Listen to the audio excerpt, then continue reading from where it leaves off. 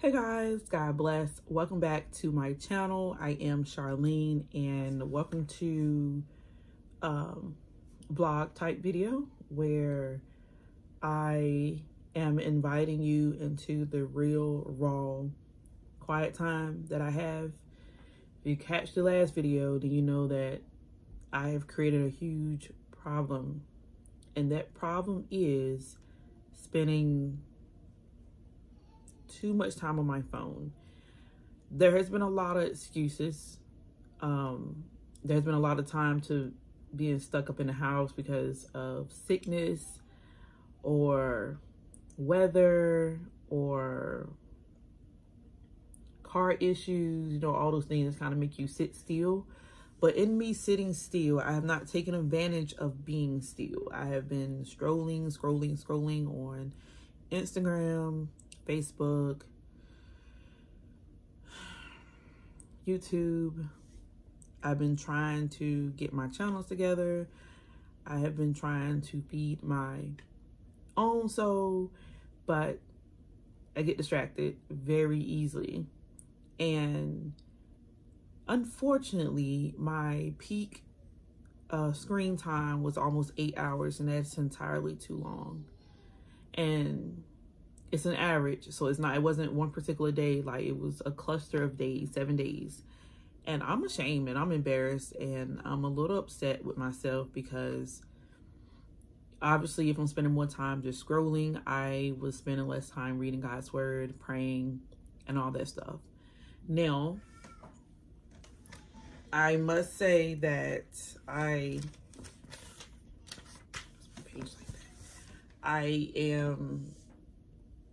went about it the wrong way. Like, I went to some of my old Bibles and I pulled them out and I tried to go in and get inspired, and they worked a little bit. I tried to recreate my space. They're all the wrong things, like literally everything but just sitting still.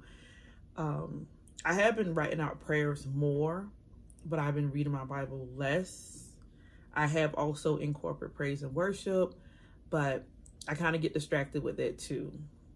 So it's like I'm beating myself up, but I'm also asking God, please help me to know what is me, what is my thing, which I know that my thing is reading, but I want balance. So I need to figure that out too, because worship is a weapon. Prayer is a weapon, not just reading and knowing your word. So I'm going to dive into here, and then I'm come back on camera and show you and tell you about what time has passed and how much I got done. So see you in a little bit.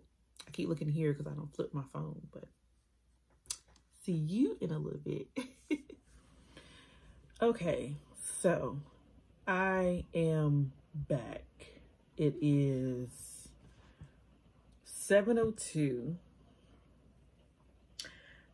I started this video a little bit before 4, and all I've got done is this. This is the Mr. Penn Christian Planner. You know, it gives you the scripture, and then it gives you prompts, and then you got a little to-do list, which I failed to use to its advantage.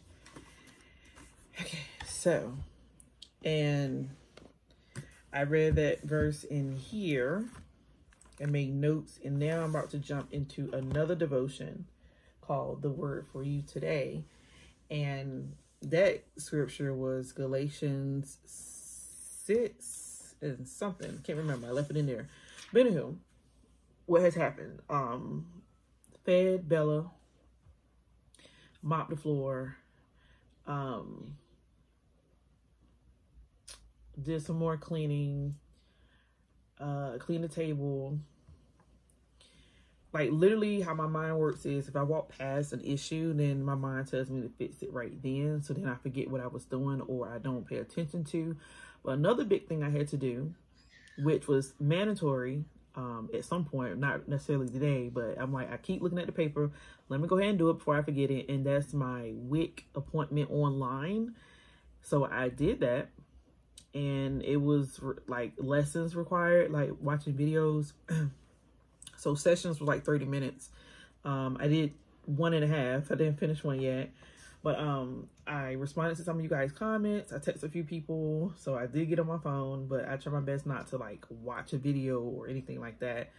But I still feel kind of iffy about how I feel towards that. Like, just put your phone down. Like, you don't need it. Like, focus on this. This is more important.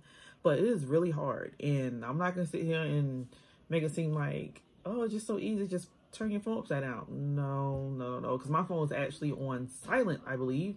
And it's still a distraction. I know y'all hear my kids, but vlogging results to this. Random, turn it on the camera. You can hear everybody talking.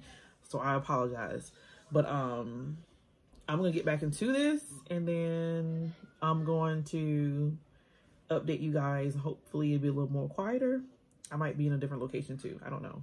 Because I was at the kitchen table, actually. I ended up going in there because I was doing so much involving the kitchen. Stay-at-home mom, homemaker. So still got those jobs to do.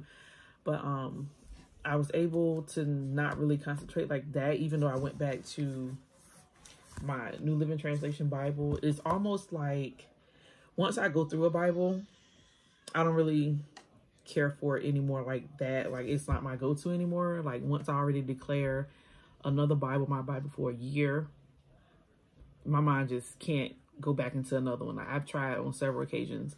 Now, I do admit going back and looking does encourage me, like, hey, you was pretty involved in your Bible, but excuse me, for the most part, I keep thinking about the Bible that I should be in, if that makes sense. Like, go to that and use that. So maybe I should try to do that now, and see how fast or slow things happen. So stay tuned. I'm gonna update you guys maybe 2 more times. It's 7. I usually go to bed like 1 or 2 lately anyway. So stay tuned, my kids.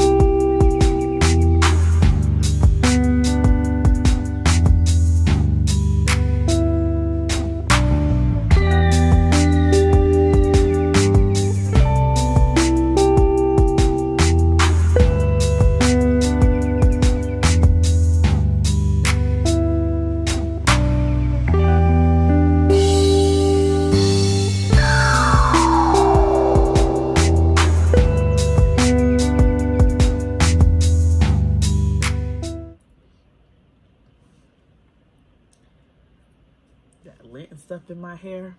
Well, let me update you guys. Bella's asleep. Good thing. Don't know how much longer she's gonna be asleep, but I did manage to read through here. This is the Word for Today devotion. So I read today's for Saturday, focused around Galatians 5 and 13. The theme today has really been about being content. God, I hear you. I did try to go get another Bible and read, but I ended up getting upset because I was trying to read 1 Corinthians 13:14 that I thought was the reading plan for today, but isn't. I need my glasses. But anyway, I didn't like how I was marking in this Bible because I told myself I want to leave the text alone as much as possible. So, trying to get cleaner with my notation and stuff. So I don't know if you guys can even see this, but I use real light colors. And I did not highlight all of the text and stuff like I normally would. I just kept it real plain and simple. I know it's dark in here. I'm sorry. But I forgot to turn on the main light. Anywho, okay, so I did that. Did that devotion. I was reading and doing stuff in here, which I already told y'all in reference to, where was I? Oh, the devotion there. So I went ahead and highlighted here Galatians, and made some notes. There's Galatians 5:13, which read, "For you have been called to live in freedom, my brothers and sisters, but don't use your freedom to satisfy your sinful nature. Instead, use your freedom to serve one another in love." So pretty much saying your freedom in Christ isn't for you to just go around sinning and doing all these things, breaking all the rules. Like, you're here to serve. You're here to love your neighbor. Use your freedom to do good is the thing right now. All right, so I did do notes for this one, which I showed y'all earlier, and the other one. Hold on. That scripture. I decided to break out of that because that kind of too vague for me. So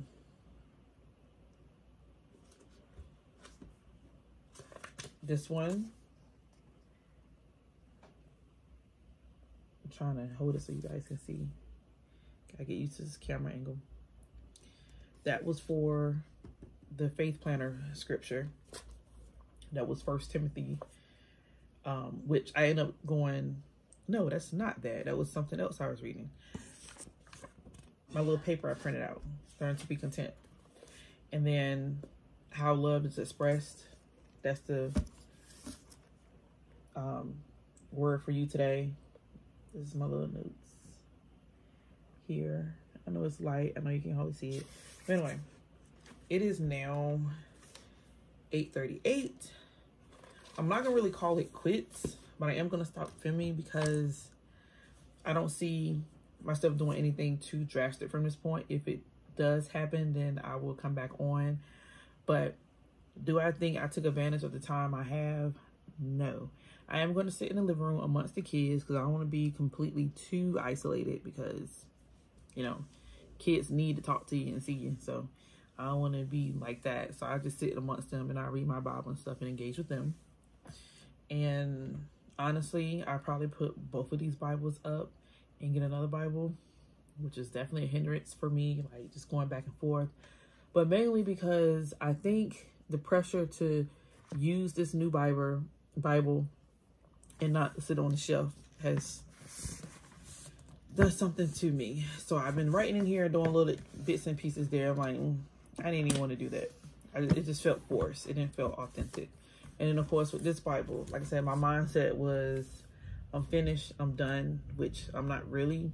I still got plenty of space in here, but that was just pretty much my mindset. And then I got a new one. So get a new Bible will make you not be as grateful for the previous one or focus on that one anymore. I've done that 1,001 times and it sucks.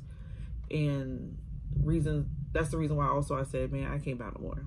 Because if I buy one, another one's gonna get ignored and they're just gonna sit there. But anyway, hopefully I can talk to you guys later. If not, love you. Bye.